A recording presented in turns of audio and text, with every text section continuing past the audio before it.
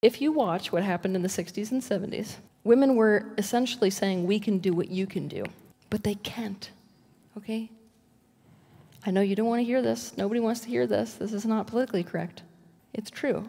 Men and women, they are two different energies, two different powers. So it's no different than water saying, I can be fire.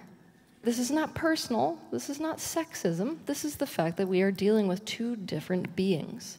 And until we recognize in society that we are two different beings, we're never going to be able to set up a society that's actually beneficial for both. So to the degree that we as women are demanding that we are seen as the same as men, we're going to get ourselves in trouble here. When I think about, feminine empowerment, it's about being brave enough to assert our difference.